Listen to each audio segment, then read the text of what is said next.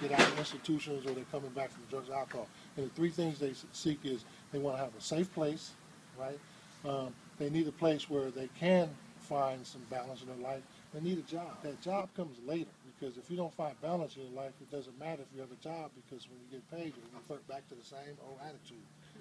That's what we want to change. We want to change attitudes. Remember when Mike first got here, he was in the shelter first. He made some choices in life that led him into the shelter, and I'm sure he'll share more about it in terms of his addiction.